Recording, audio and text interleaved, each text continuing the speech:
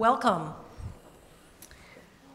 I'm Sarah Pritchard. I'm the Dean of Libraries, and we're especially excited this evening to partner with the Northwestern University Black Alumni Association on tonight's event, marking Black History Month by hearing from a leader in higher education and someone I personally admire, Dr. Johnnetta Cole.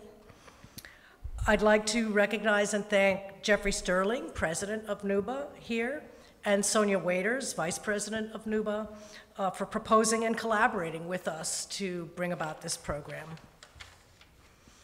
The libraries have been working with NUBAA for over 2 years now toward the goal of building an archive that documents the influential history of NUBAA and more broadly, the history of the Black experience here at Northwestern. I'd like to introduce Charla Wilson, right over there. Charla joined the libraries and the archives last July as the archivist for the Black experience at Northwestern.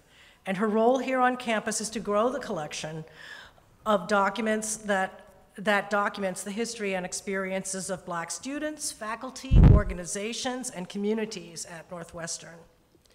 One of her very first assignments upon arrival was to begin work on an exhibit about the 1968 Bursar's office takeover with less than a year prep time. The physical exhibit will open May 1st, and I'm pleased to say the online exhibit has just launched today. There was also a very nice short documentary video about the online exhibit that was at the Northwestern news site recently. A link to this is on our library homepage. Now I would like to introduce Jeffrey Sterling, who will lead off the rest of the program. Jeff graduated from Northwestern in 1985 with a degree in psychology. He went on to receive a master's in health policy management from Harvard University School of Public Health and doctorate at the University of Illinois College of Medicine.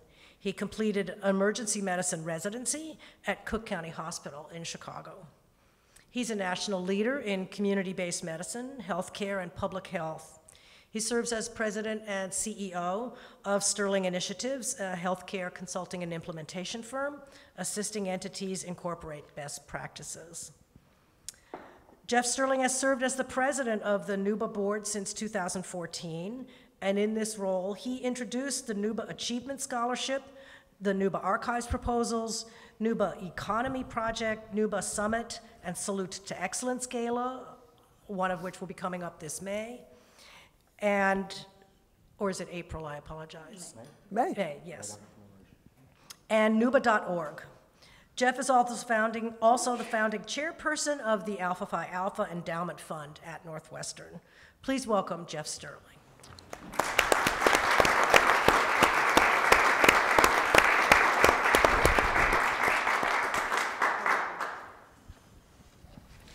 Good evening, everyone. Good evening. I just want to echo and thank Sarah's words. What we have been able to do in collaboration with the university in general and with the library specifically is just, it's really a dream come true. And we just want to thank everyone for the opportunity to participate in the preservation, I mean, think about that, the preservation of a heritage. That's a really big deal, and believe it or not, it's something that appears to be unprecedented in major universities across the country.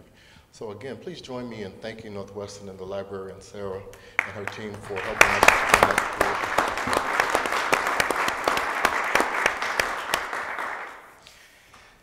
that. The amazement continues. I actually am going to have the pleasure of introducing subsequently 2 individuals that are just really require very little introduction, but I'm obligated to do so. First, we'll present Jonathan Holloway, who's the Provost of Northwestern and has been so since August of 2017. The Provost is the Chief Academic Officer of the university, and to have a conversation with this gentleman is to understand that in so many ways, there could not have been a much better choice for this university at this point in time, or virtually at any point in time. Jonathan immediately came to us from a place called Yale College where he was dean, and my God, he has been all over the place with so many fantastic things that he's done before then, but what is even more impressive is to understand what's yet to come in his role as the Chief Academic Officer of Northwestern. So without further ado, I'd like to introduce Jonathan Holloway. Thank you.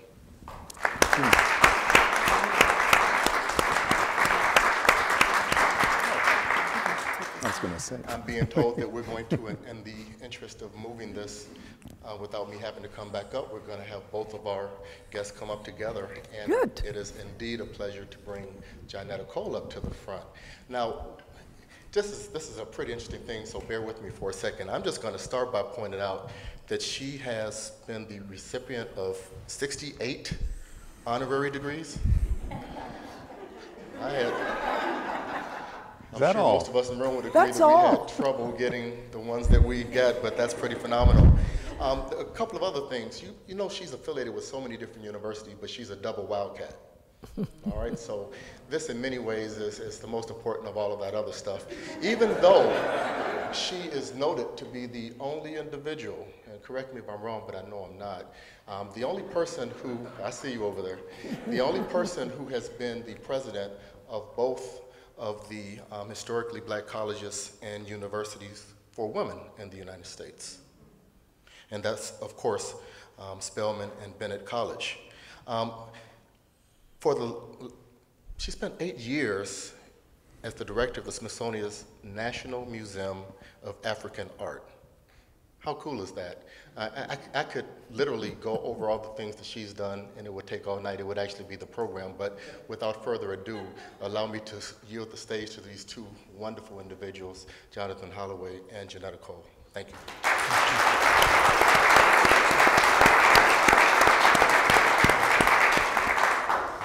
Good evening, everybody, and good evening to you, Dr. Cole. No one's called you Sister Prez yet, so I'm going to be the first to say that. You know, it's a pleasure. It's actually an honor to be here. So I have been, I was going to say tasked, but that's really not the right word. I've been given the gift of sitting up here in front of you and asking you all kinds of questions. And for those who don't know a little bit about my background, so you'll understand why I'm asking questions in a certain kind of way.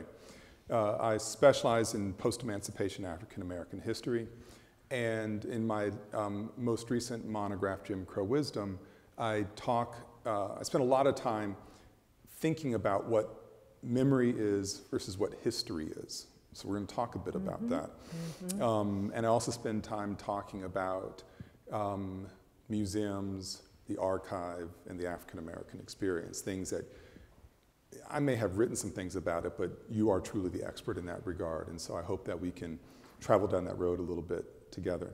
So when I think as a way of setting things up, when I think of the African-American experience broadly writ, it's an experience that is rich in all the different ways that we can imagine, but it is also an experience that for much of its history has been archived in a particular kind of way. It's either been archived in the family story that's passed down, or it is in an oral tradition, or it's archived in the margins of the Bible, the family Bible, that gets stored somewhere, or it's archived in, well, along these lines. It is too rarely archived in places that we officially recognize as archives. So when we think about this incredibly rich history, and we know that it's a rich history, it is post-Middle Passage, it is the American story as far as I'm concerned. What does it mean that that archive is not in an official place? So we're gonna start from that particular perspective. Now, I mentioned that the African-American archive is often an oral archive. It's a family archive, and it's the archive we carry around us in our DNA and in our memories. So I wonder if you can start with a reflection. You've done all these amazing things in your career and leadership of important organizations and hold a position of recognition with at least 68 universities, as we found out. What has been your family inspiration? I mean, what is part of your archive that motivated you, that told you to go in this direction, that sent you down this road? Well, first I want to formally greet you, Brother Provost. And I am not just saying words. I'm really very, very honored. I feel very privileged to sit and have a conversation with the Brother Provost of my university. Thank you. You know, I'm very fond of Proverbs, and I'm sure over the course of the evening you're going to hear more than one.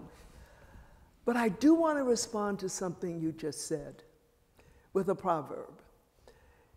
It is an African saying, until the lions, and I'm going to add in the lionesses, tell their own story, the hunt will always glorify the hunter. Yes. You know that. I know it. We all know it. And so I have to begin by saying I am intensely proud of my university for taking this step to assemble the history and her story of the Black presence on this particular campus. Now, because I've been so honored to be a first, I have another saying I want to put out. And this is not an African proverb. I'm saying this. It's one thing to be a first. What's important is to have a second, a fifth, a 96, a 1,000. Yes. Every university needs to collect, value, share the experiences of all in its community. So, in terms of my own life, her story, I'm very, very fortunate. Even before the days of an emphasis on genealogy, we have known so much about the maternal side of my family, documented in dissertations, in books, in articles. And so even as a little girl, I mean, knee-high to a duck, I had a sense of who my people were. I knew that my great-grandfather, whose name was Abraham Lincoln Lewis, like many African-American men of that era, he bore that name in acknowledgement of the role he understood Abraham Lincoln had played. And I knew Abraham Lincoln Lewis. I knew this man who, with 6 other African-American men, had founded an insurance company called the Afro-American Life Insurance Company. I knew that he founded a beach because during that era, black folk couldn't go on white folks' beaches. And Abraham Lincoln said, black people need recreation without humiliation.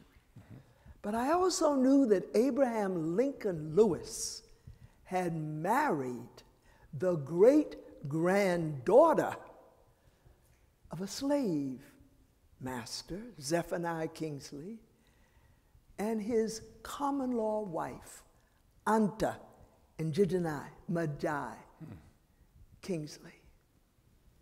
Actually, Anta Njidinai Njai Kingsley was a 15-year-old girl sent through that door of no return on Goree Island in Senegal.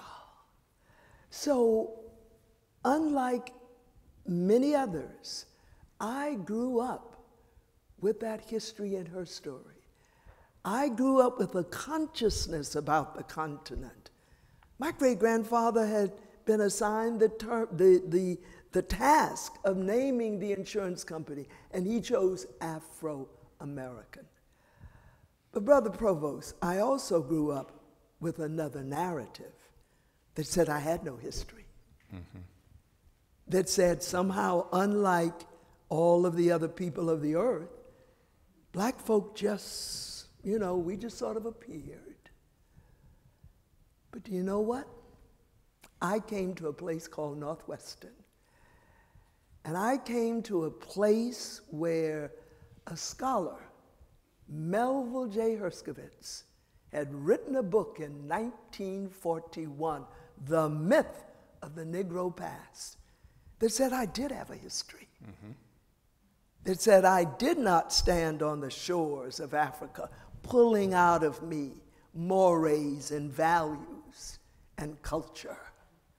And so I'm sharing with you how fortunate I have been to grow up in a family with a knowledge and a love of its own history and her story, and to end up at a place called Northwestern, where I could then intellectually understand the importance of lions and lionesses telling their own story of the hunt. My goodness, what an answer.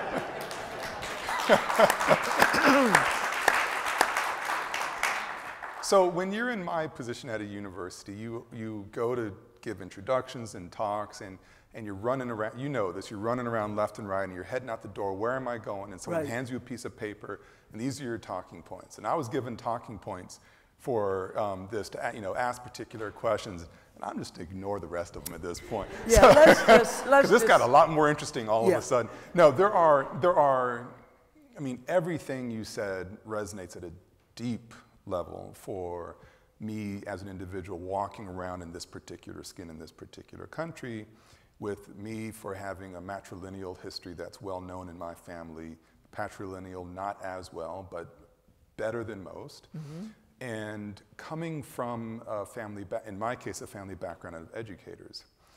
The odd thing is, when you think about, and this will be not about me, but this is sort of a setup, I'll say. So much of my own childhood, no, of my adulthood, I'm sorry, really is my coming to consciousness about this issue, this black folks don't have a history. Because I always knew that I had, I always knew what my history was. And as I became aware of this larger phenomenon, I couldn't make sense of what I had known in terms of the family history, and then what I was becoming, eventually heading on the road to being a professor. And it is really quite shocking for me, and it really started when I was in graduate school, and then certainly going through the ranks and becoming an administrator, how many times I've had to encounter the surprise that someone like you or me not just could string together a sentence in the King's English. And be so articulate. And it's, and clean, right? And so but precisely that. And there is, just as there is a tyranny of low expectations, there is also an astonishing level of disbelief that there could be generations of history, right? That there are histories, as you mentioned with Melville Herskovits, the cutting-edge cultural anthropologist who essentially created the field here, who was able to put together a narrative that this history goes back not just hundreds of years, but crosses thousands of miles. And for those who don't know, this is actually my first visit to Northwestern, was to go to the Melville Herskovits collection. This is the place in the United States to study African history. In the world, actually. And the collection in the Herskovits archive, which is, I think, literally that direction, thinking in 3 dimensions, is the destination it's where you can come to start the investigations of this African past, diasporic past, within continental African past. It's an amazing collection. Herskovits himself was fascinating, though. So here's a person who broke convention, essentially saying these so-called primitive people had a history, just even had a history, and that they retained these traditions as they were forced to cross the Atlantic Ocean, and that these traditions survived the horrors of slavery. This was path-breaking, and actually became the foundation for Black studies. Absolutely. As an intellectual foundation. And some people don't feel comfortable with that fact, but that is the fact. That is a scholarly basis for what becomes Black Studies in the 60s. So I wonder if you can talk to us a little bit more about your own work within the world of anthropology, which is a very complicated space as far as what is authentic, who has a culture, who has value, from whom can we learn certain things, and then help us transition from that experience, your experiences here, or your knowledge of the field, towards the Black Studies revolution, and which manifested here in the Bursar's office takeover, that take us from that journey, if you will, gets us into the late 60s. Well, if I could, I'd like to start with my folks, my mom and my dad. They were very pushy, I mean really pushy Black Southern folk. So pushy were they. And so much did they believe in education. I like to say, like the devil believes in sin, that I was sent off at age 15 to go take a test. And my parents said if I passed the test, then I would go to Fisk University at age 15. I didn't want to go to any university. I wanted to have my senior year with my friends. But so dumb was I that I went downtown, took the test, and passed. All I had to do was fail the test, right? And I could have stayed. All right. So my intellectual journey didn't begin there. It obviously began in the first grade with Miss Vance and my first grade teacher. But off I went to Fisk, convinced that I would be a baby doctor. That tells you about my feminism at the time. Not a neuro, scientist, not a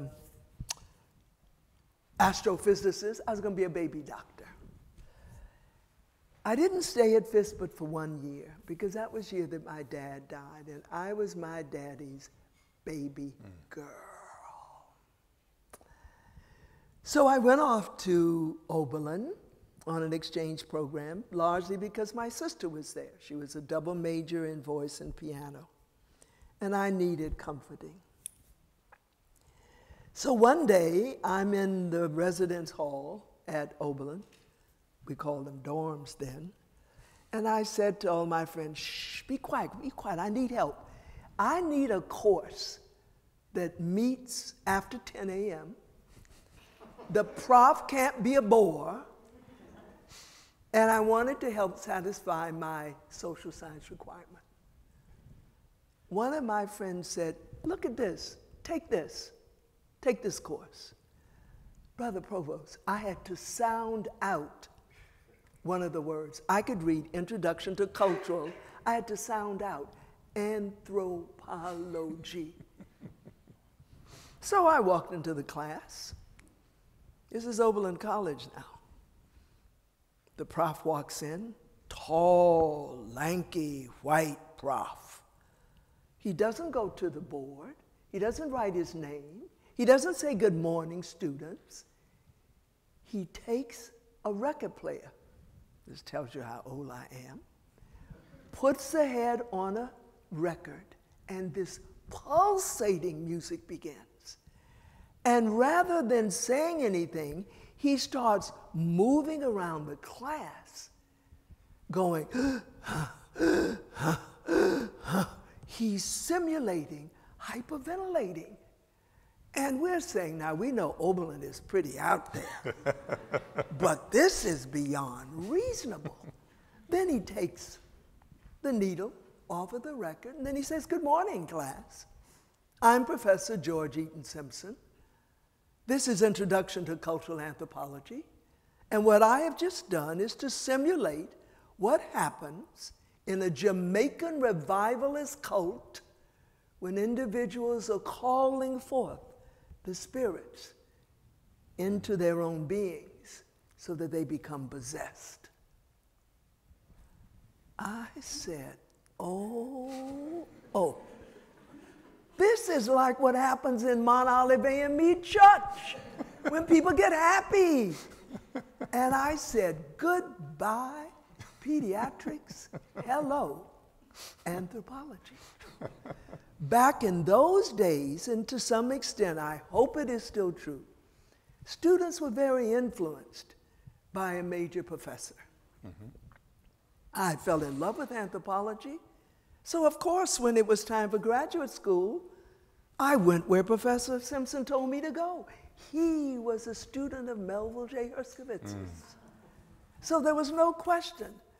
And by that time, I was so in love with anthropology. I graduated from Oberlin in May. By June, I was here. I was very fortunate to be African American and female, because Melville J. Herscovitz really did believe that black people could be intelligent, that women could be scholars. And so my only disadvantage was that Professor Herscovitz was, I don't know, maybe 5 feet 3 or 4. And I'm 5'7½". So at least I knew whenever I walked into his office, the first thing to do was to find a chair, all right?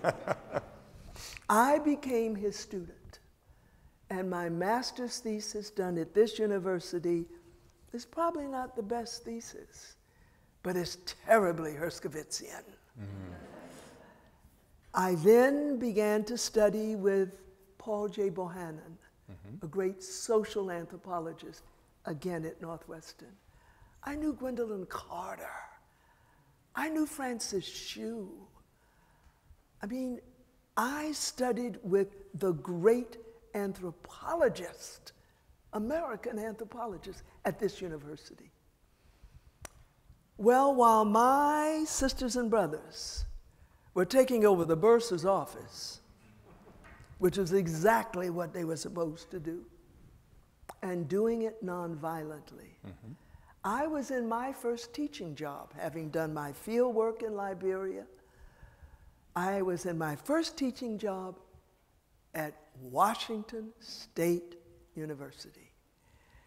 So rather than taking over the bursar's office, we had our own version of that at about the same period of time. I was a professor. I was going to march with my students. I was protesting why that university's curriculum was situated in the 3 W's: Western, white, and womanless. And the day came when I and my students went to jail because we were arrested for protesting for what we knew was right. That a university must be a place that has the voices, the emotions, the history, the culture, the experiences of all. And there weren't enough black folk at WSU. So from that experience, I had this strong sense that I know you share. And that is that a college or a university is not just a place where you come to understand the world better. It's a place where you accept your responsibility to help to make the world better. And during the 1960s, I and countless others thought the way to make the world better was to protest against a war that we thought was inhumane. It was to nonviolently walk and sit and pray and sing for the rights of black people. So my early days in anthropology, in a sense, kind of naturally moved into African American studies.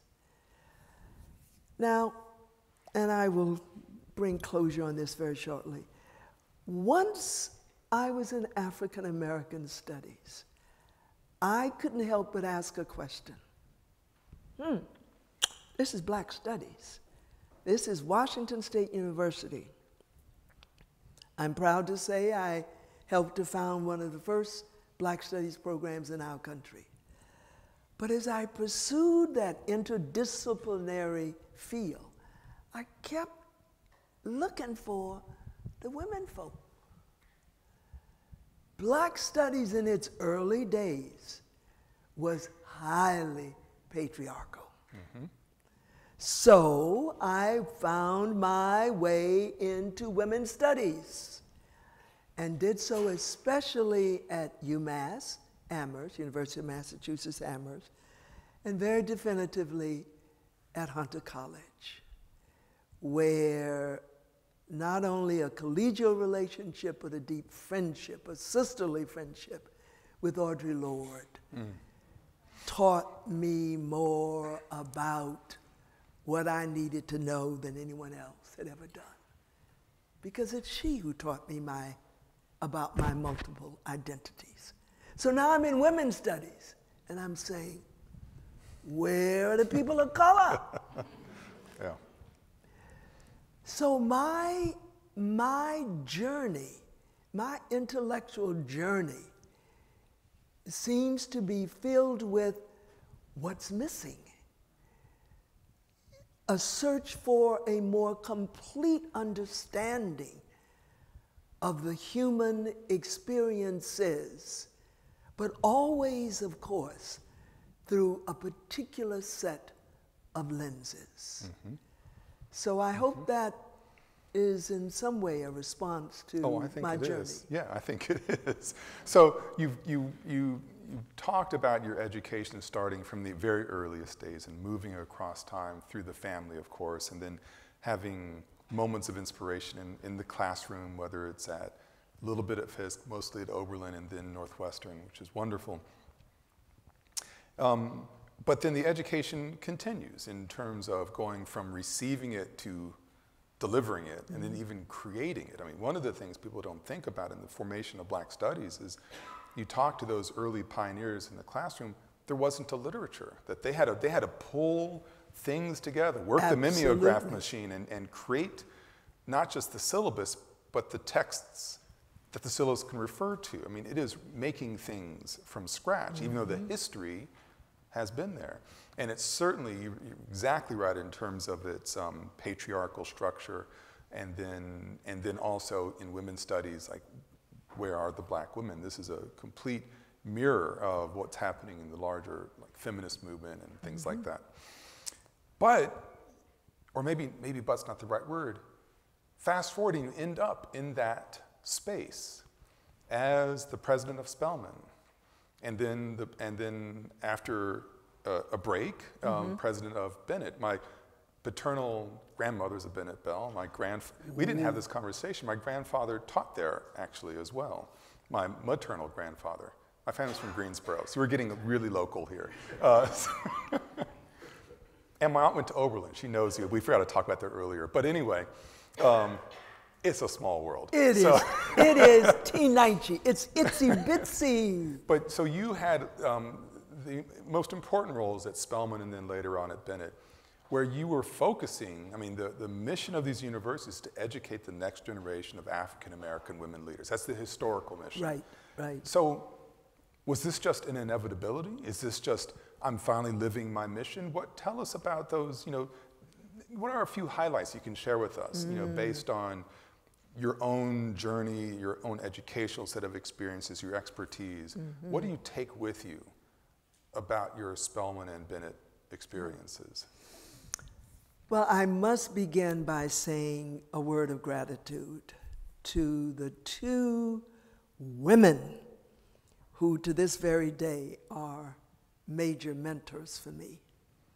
Because without them, I never would have ended up at Spelman College. One is Marion Wright Edelman, the president of the Children's Defense Fund, and the other is Donna Shalala, former president of the University of Wisconsin, more recently Miami, and of course, Health and Human Services Secretary. I was a happy professor. I mean, I love being a professor. My greatest my most important, not greatest, my most important self-identity, in addition to being a mom and a grandma, and not a bad wife, is that I am really a teacher. At heart, that's who I am. I'm a teacher. So here I am at Hunter College, and I'm just having myself the best time. I'm teaching anthropology, but I'm also heading Caribbean and Latin American studies at CUNY, at the Graduate Center. I am doing women's studies. I'm, learning more and more from my colleagues, and Audre Lorde is just teaching me about intersectionality and multiple identities, and I am happy. Well, I went to Brazil with another professor. We had arranged to do a program in Sao Paulo, and I come back from Brazil, and on my desk it says, "See the president immediately." And I thought, it sounds like, I'm being called to the principal's office. In trouble. That's What right. is Donna's problem? And I go to see her, and she says, "Marion and I have decided you're going to apply for the presidency of Spelman." I said, "Donna, I'm the happy prof." I got convinced, and I applied. It was an unbelievably extraordinary experience. And I think it's important for me to say that not only was I the first African American woman to serve as the president of an African American women's college in 107 years, but that in being so, Spelman became every black woman's college. It didn't matter where she went to school. She owned Spelman. And in concentric circles, Spelman became the school for Latinas, and the school for Asian American women, and the school for First Nation or American Indian women, and the school for white women. It became every woman's school. For me, it was a priceless experience to be in a leadership role in a place where the students were a reflection of myself. I always thought, I didn't go to Spelman, but if there's ever such a thing as reincarnation, when I come back, I'm going to be a fresh woman at Spelman College. My greatest fear in those 10 years was that one day I would come back to campus from fundraising.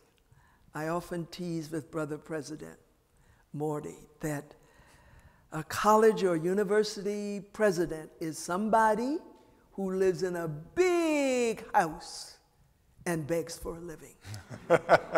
So I would be coming back to Spelman College, fundraising somewhere, and I'd look up on the top of Rockefeller Hall, the administration building, and on the top of that building, I feared there would be countless Spelman women, and they would be going like this, because they believed what we told them, that they could fly.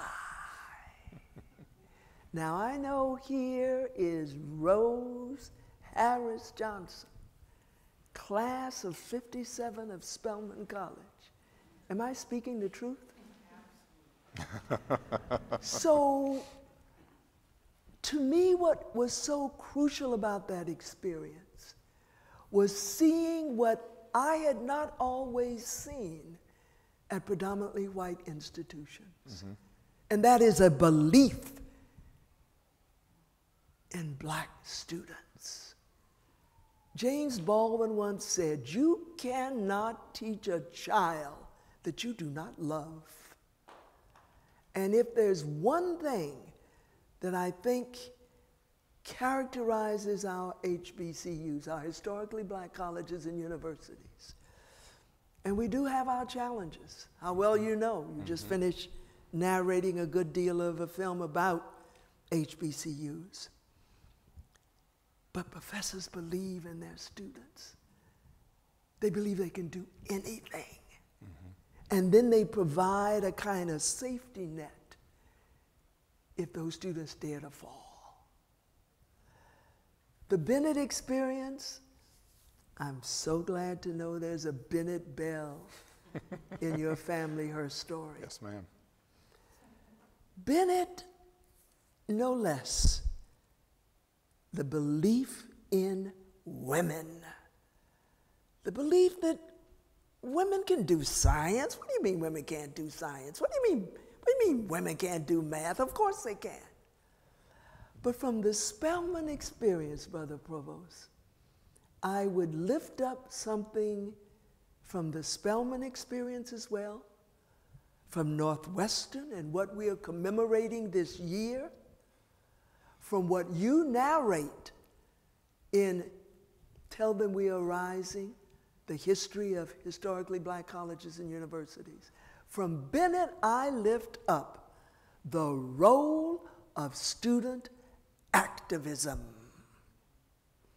Now, I know that everybody tells the story of 4 A&T students who went downtown in Greensboro and sat at that Woolworth lunch counter. But let the history include her story. Spelman women, no, but Bennett women were a part of the very organizing. And Bennett women, 250, went to jail, sitting in for the right of black folk to have the respect to have lunch. Now, let me tell you, there was not only student activism, there was a leader there whose name was Willoughby Player. First black woman president of a 4-year institution.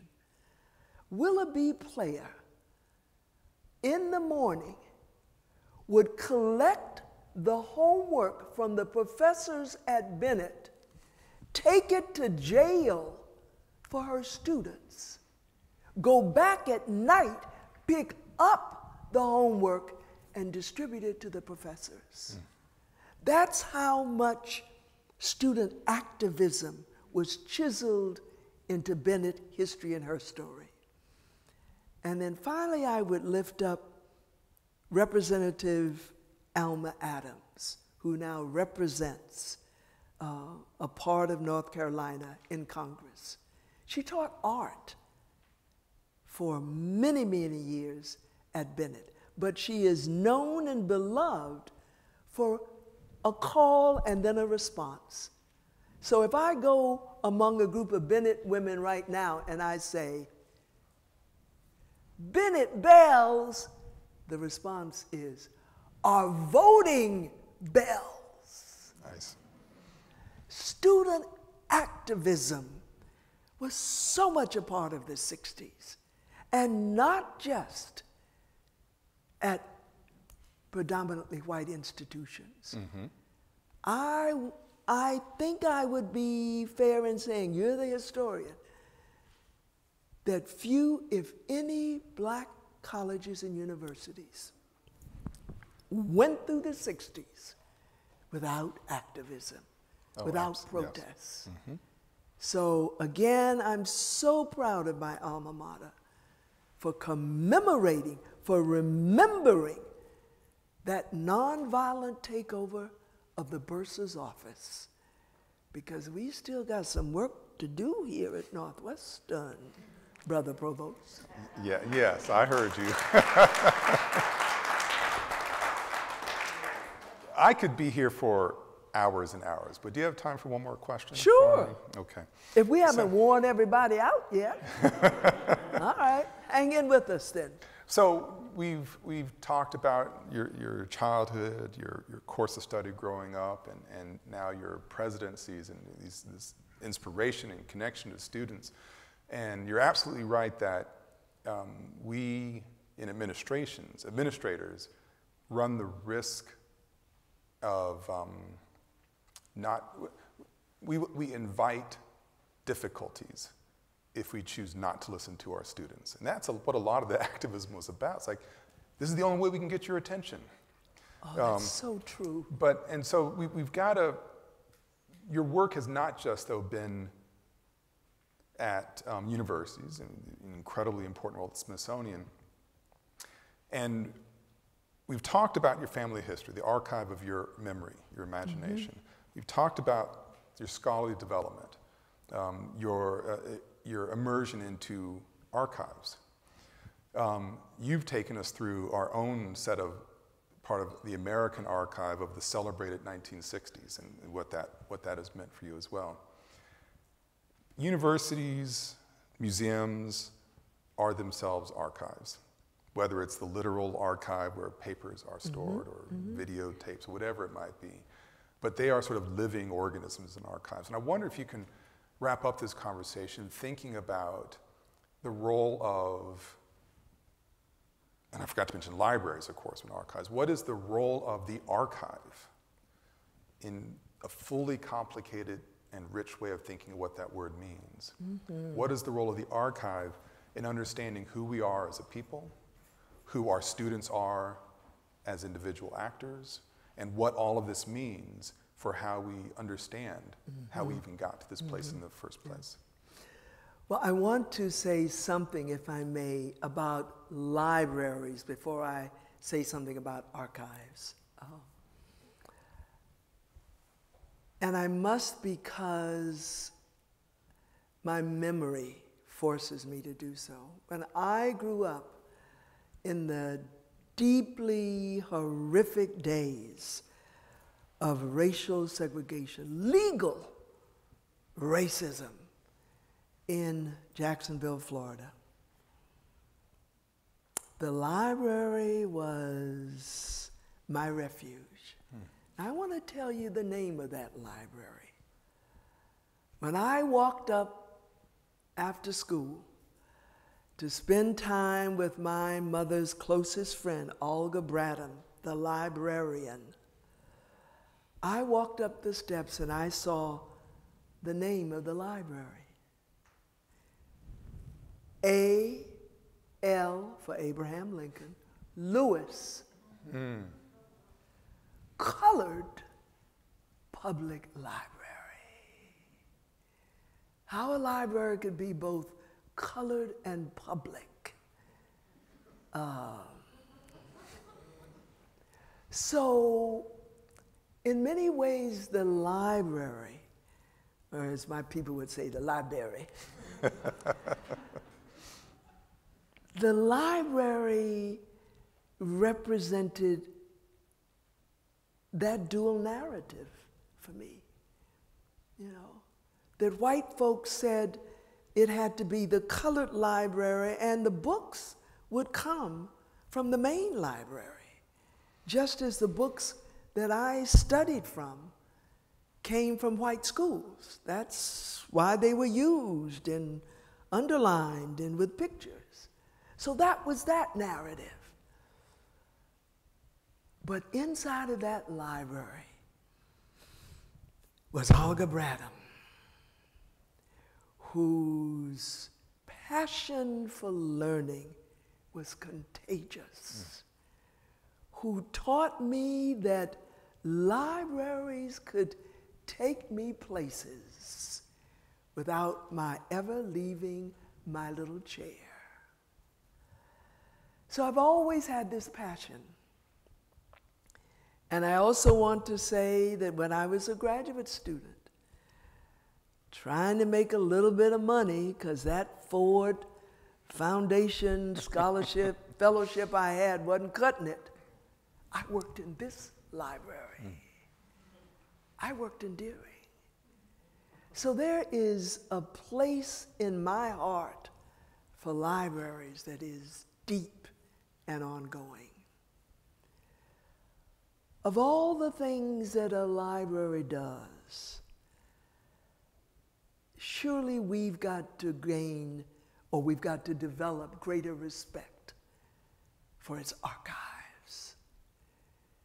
Because that is, in some ways, the most sacred of all places. It is the place that dares to gather and hopefully to almost rock as if they are newborns, the very meaning of humanity. Mm-hmm.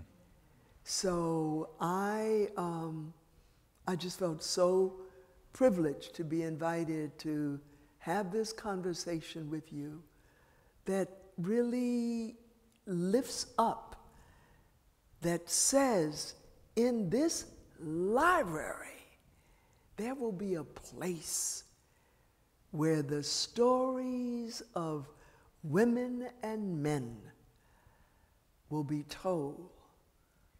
Black women, black men. Their stories told going back as far as possible. It's a beautiful thing. And I think that is how you end an interview. Thank you very much.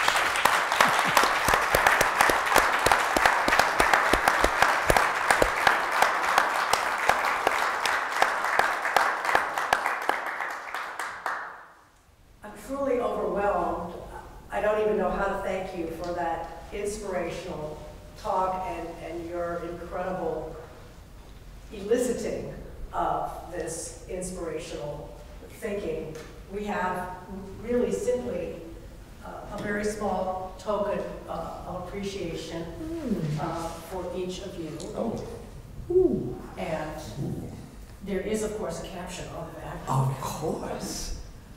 Oh, Sarah, thank you. And we have one more really special moment to make the evening complete. And I'd like Jeff Sterling to come up.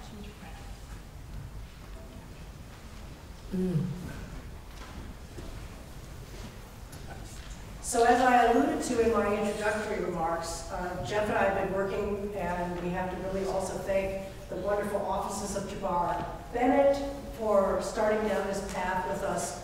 We've been working on how to shape what should be the NUBAA archive for some time. And even before we had a larger commitment from the university and support, which has been really wonderful for developing the archives and the staff to go with it. So today we are going to actually launch the NUBAA archive with the first deposit of materials from Jeff and his colleagues, and we will sign an official legal Northwestern University gift agreement. Oh, I know about Bear that. witness. Oh. And we're incredibly, I'll just put it here. We're incredibly grateful to Jeff and Lauren Lowry and Sonia and their colleagues for their inspiration and patience and ability to work with us. And this is just the beginning, because obviously this is going to go on for at least decades, if not even longer, as we expand the archives and keep gathering materials. So tell all your friends, bring all your stuff. It doesn't have to be sorted, you know, we just take it. And we are excited about what we can do with the website and digitization of materials, and the exhibit that launched today is also just the very, very tip of the iceberg. Yes, first of all, thank you everyone for coming out. Would you please offer another round of applause to our fantastic.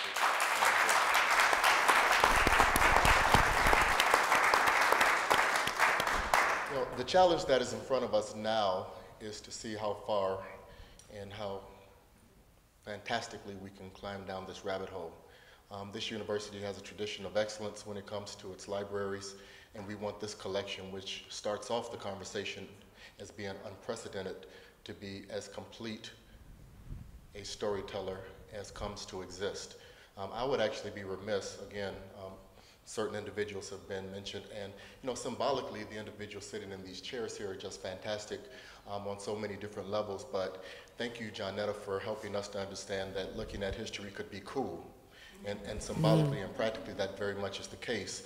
And thank you so much to the Provost office for actually providing the financial support for this effort. Again, thank you to Jabbar Bennett for being part of the team that actually conceived and approved this on the university side.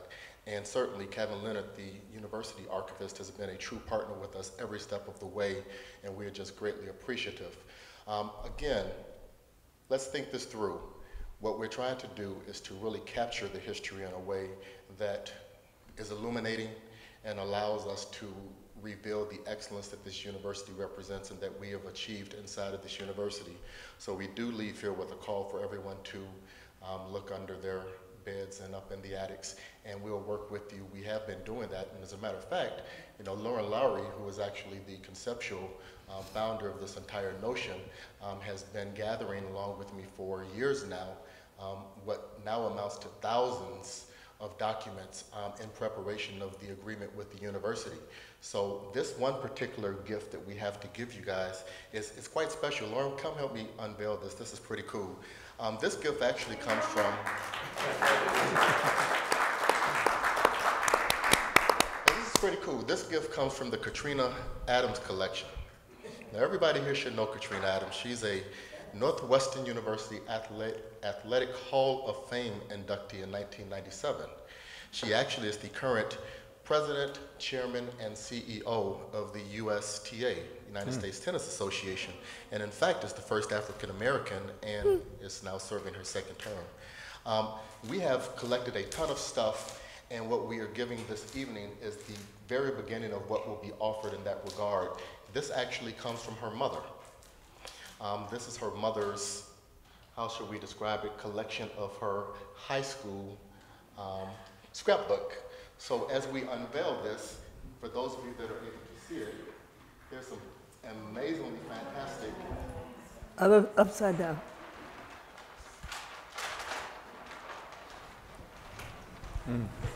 Oh, wow. Oh, wow.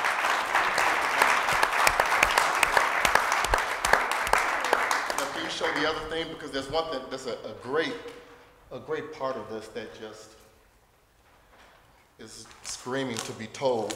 For those of you that are familiar with the Wimbledon Championships, and she famously competed there, she actually caused quite the stir.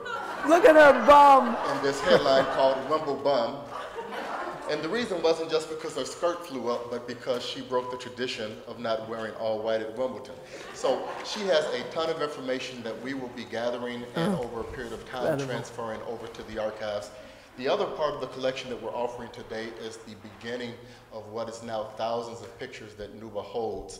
And as we are organizing them, and we have an entire committee led by Lauren to actually identify, to do some of the work on the front end, to identify the members of the NUBAA and university community that are featured in these pictures. We are going to be very pleased to share this with the university and continue to work with the university to define what collections should be chased and what stories should be told as a result of it.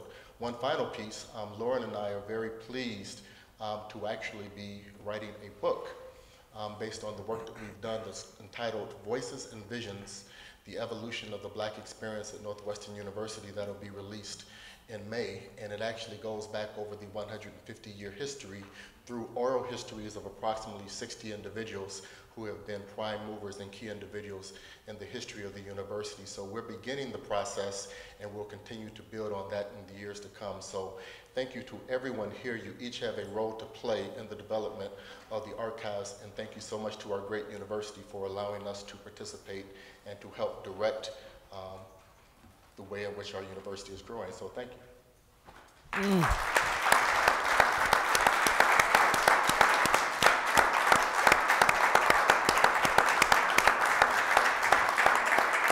Wow.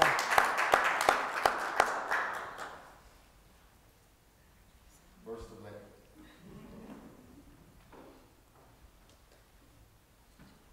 Thank you. All join us around the corner in the Deering lobby for refreshments. And even a champagne toast. I'll make one more announcement.